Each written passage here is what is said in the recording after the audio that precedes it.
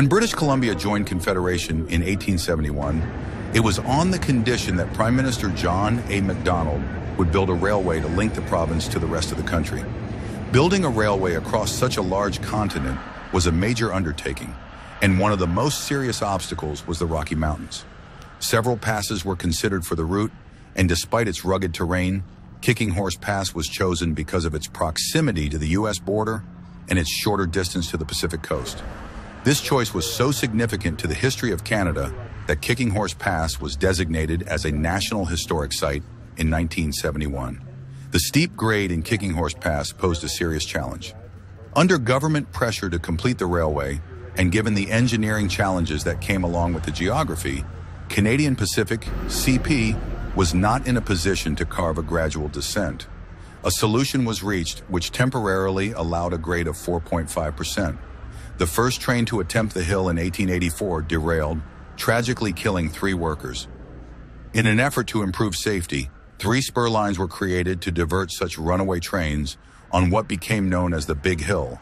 Switches were left set for the spurs and were not reset to the main line until switchmen knew the oncoming train was in control.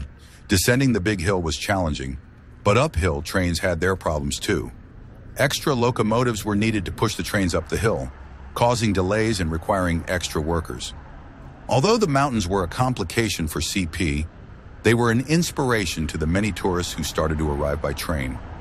In an effort to preserve the landscape and encourage tourism, CP prompted the creation of Mount Stephen Dominion Reserve in 1886.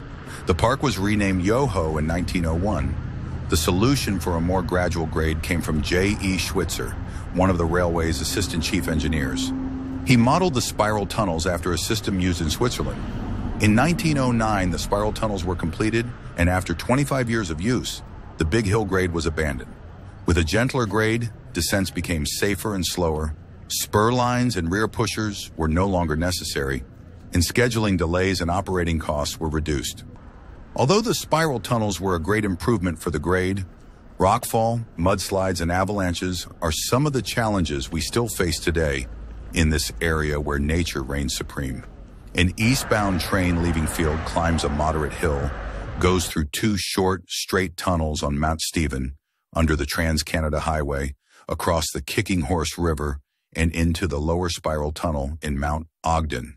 It spirals to the left up inside the mountain for 891 meters, 0.6 miles, and emerges 15 meters, 50 feet higher. The train then crosses back over the Kicking Horse River, under the highway a second time, and into the 991 meters, 0.6 mile tunnel in Cathedral Mountain. The train spirals to the right, emerging 17 meters, 56 feet higher, and continues to the top of Kicking Horse Pass. There are 2 viewpoints where you can safely watch trains and learn more about the spiral tunnels and Kicking Horse Pass, National Historic Site of Canada.